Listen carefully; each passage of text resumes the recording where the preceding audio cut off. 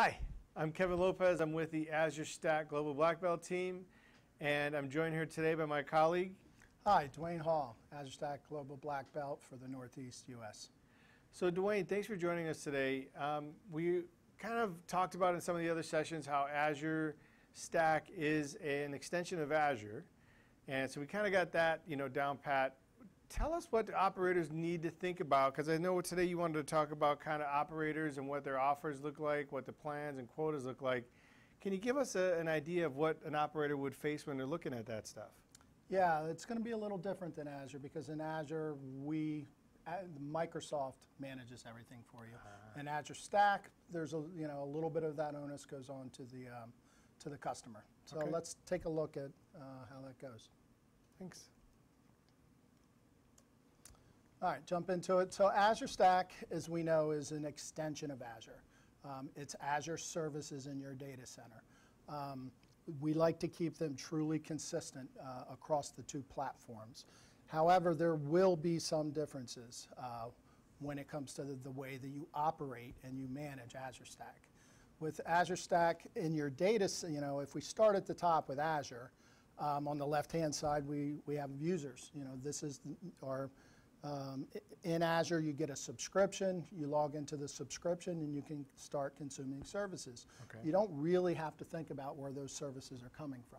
Microsoft is managing all of that for you in the background.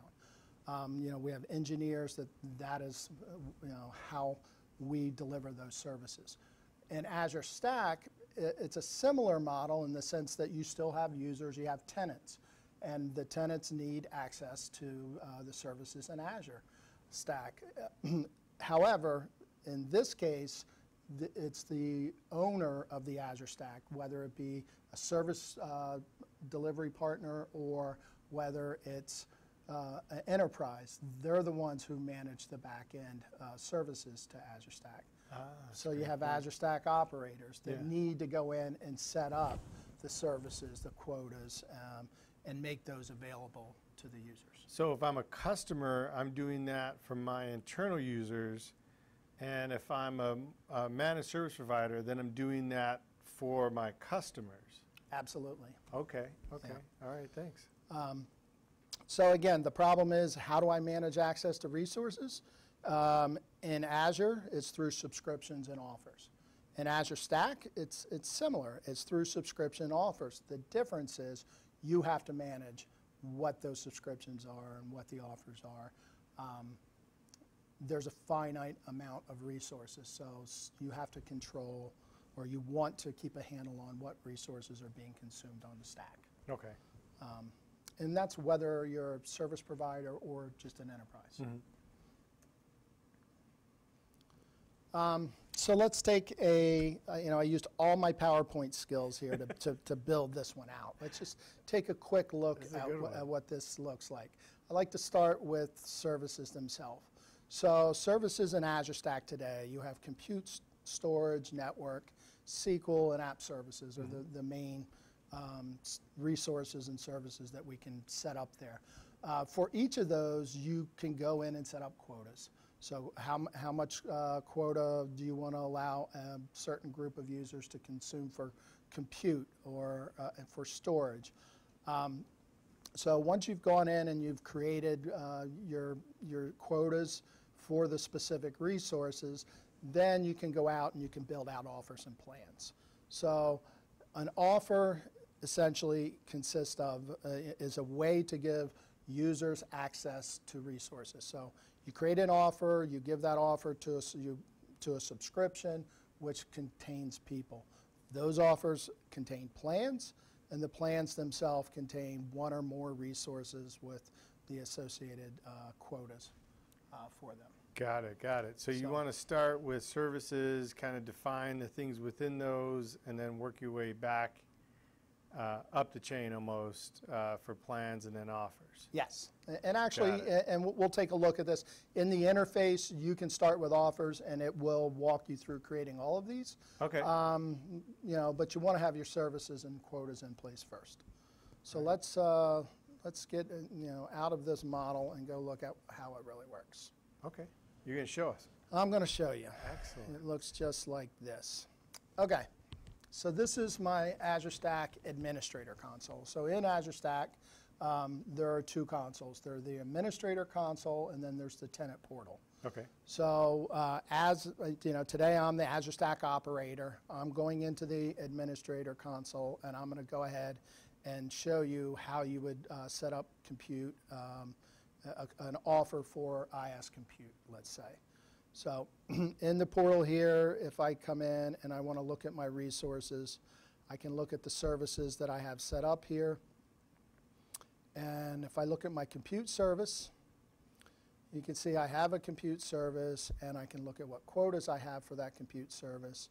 And I've gone in and I've set up, there was a default quota that was set up for me when I created the service, or when the service was installed during the Azure Stack installation, because compute is one of the base services that come with Azure Stack. Okay.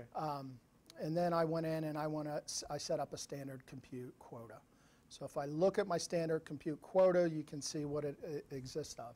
There's 50 virtual machines. This quota will allow someone to create 50 virtual machines, 100 VM cores with a max availability sets of 10, and the max number of virtual machine scale sets of 100.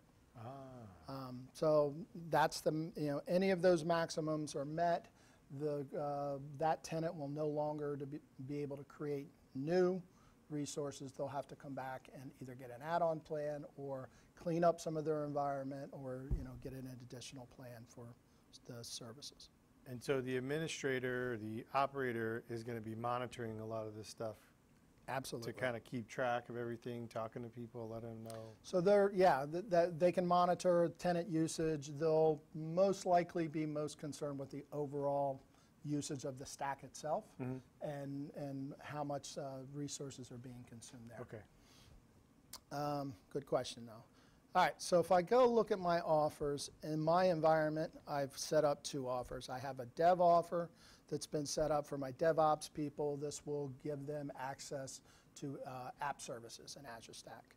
Then I have an IaaS standard offering. So we'll look at this IaaS standard offering. If I drill into it, and even before I do that, if I wanted to create a new offer, I could just simply add an offer. I would give it a name and assign it a plan.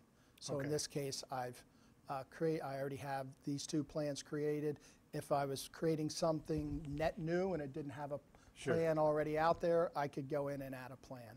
But like any good baking show, we're going to walk through one I've created already. Something that's already baked. Yes, absolutely. Okay, good. Okay, so we'll go back to my standard or my IaaS standard. I have a base plan associated with this. And if I look at my base plan, big surprise, it's my IaaS standard. All right. Okay, so if I look at my IaaS standard plan, you'll see the services and quotas that are associated with this are compute, network, and storage. So to create a virtual machine inside of Azure Stack, you're going to need to be able to have compute, obviously, the ability to have storage for the virtual machine disk, and the network associated with it. So this particular plan gives you the ability to create all three of those. Each one of these I've already associated to my standard quota that I showed you earlier under the compute resource. Okay. So I have these three. So if I back out to my offer and look at it again, I have my standard IaaS offer. I want to take a look at what subscriptions are part of this. So I can add a subscription here and give other users the ability to access these resources that I've set up. However, I've already set up a subscription here. I gave it a really creative name of IaaS Standard. And I've assigned it to my John O account that I have. This could be a group, could be multiple users, but in this case, it's just my old manager, Johnny O. Yeah, Johnny Orphis. Okay, so I've assigned that. This is all in my admin portal. Now we'll switch personas, and we'll go over and we'll become John. So I'm going to switch to a tenant portal. Okay. You can and how do I know that this is the tenant portal? I just want to recap. Because it's blue. Okay. No, I'm kidding. No, because in the tenant portal, you will not see any of the offers That's what I was looking for. or any of the services that it takes to administrator Right. Azure Stack. You will only see the components that you have access to, and really the things that the services you're going to consume. Okay. So this, the Azure Stack tenant portal looks a little more like the straight Azure portal. You don't see a lot of the underlying management pieces. Right, right. Okay, so I'm logged in as John. If we would have, I didn't show you, I'll show you real quick. In the admin portal, I was logged in as Dwayne. So I was logged in as myself, creating all this. Now I'm going to go in, I'm going to be a consumer of these services. So I've logged in as John. If I go and look at what subscriptions I have, you can see I have an IaaS standard subscription. So that was the one that we just looked at, which gave me the ability to, it should show, I do have virtual machines here, but I won't take the shortcut. I'll say, okay, under compute, I do have virtual machines. I also could go in and just create storage or some networks because I gave myself the ability to do any of those. Right, as you pointed out earlier. Yeah, so here's my virtual machine. If I go in, I can add a virtual machine in here. And it gives me a list of my virtual machines from my gallery. So if you watched Alton's introduction to the portal on how we can syndicate the Azure Stack portal with the Azure portal and pull different compute down. I mean, in this case, an image of SQL Server 2014 or a SUSE image. I've pulled these from the Azure portal already, and if I wanted to go in and deploy one, I would simply go in and click Create, and then walk through creating a machine here the same way that Alton did earlier. Okay. I won't walk you through but if we go into Azure, this is the same experience. Okay. So, you'll also notice in here, I don't have access to SQL Server or app services or any other services, only the ones that I've been given access to as the John O user. Wonderful. Yeah. So the other session you were referencing is sort of that out-of-box beginning the setup that Alton did on the other video that we did. Okay, so this gets us through, what we need to consider, right? So if you're the administrator and you're the operator, you're going to go in, you're going to create your office plans quotas, get it out for the people, for your consumers to consume, and use it. Absolutely. Anything else? Yeah, well, what I'll say in closing is I've seen a lot of customers tend to say, oh yeah, I'll take care of that later. Once I get Azure, once I get rolling, I'll create a plan for how I'm going to manage this. Yeah. I would stress that it's important to do it up front because it gets you thinking in the right mindset around what resources do I have, how do I want to allocate them, and what services do I want to offer to my tenants, whether it be my DevOps group, if you're